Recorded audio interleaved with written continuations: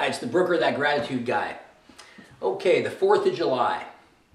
We're celebrating that holiday today. And I was thinking about, as I thought about the 4th of July and what it really represented. Yes, of course it's called the 4th of July, but it is in fact Independence Day. Independence for our country. But how about independence for you and me? How about having the freedom to make our choice and the perspective that that freedom gives us? So many times, I spoke last week about speaking to a group of inmates about 2 weeks ago, and how that impacted me so much and being so grateful for my freedom. How grateful are we for the soldiers and the men and women that fight for this country to make sure that we are free. Something, again, that is so critical, and we need to stop and think about it and really, really be grateful about it. I thought also it's always about perspective, how we look at things. As you look at those fireworks bursting up in the air, yes, they're great and they're colorful and they're exciting, but they really represent that freedom and that independence in a big way. Every year on the 4th of July, we watch those fireworks, and they represent all those people that have come before us to give us the free land that we live in and free will as much as anything. We get to choose for whatever we want to do. But I thought about perspective too for a second. I thought about this. It's always how we look at things. I remember the story years ago of the 2 candy stores on each side of the street. And each sold an ounce of candy for 5 cents.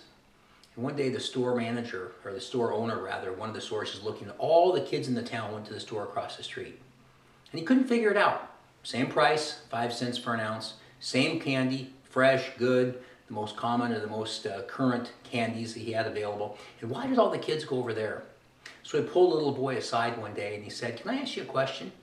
And he said the same things. "We have the same candy, the same thing," and so on and so forth. And why do you go to my store competitor across the street instead of coming to me? And he said, "Well, Mr. Smith," or whatever his name was, "when we came to your store, you poured a bunch of candy into the measuring deal, the scale, and then you started scooping away, scooping away, scooping away to finally get down to an ounce.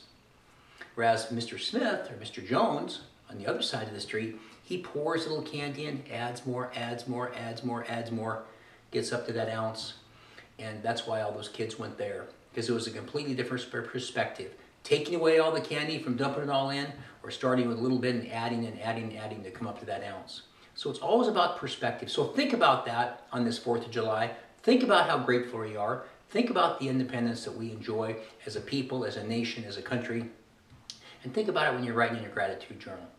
Don't forget that gratitude journal. They're on the website at thebrooker.com. Also, pop up top and hit subscribe on the YouTube portion to make sure you're getting an email every day that the next video is out from the Brooker. That's it for the day. Have a great 4th of July. We'll see you tomorrow.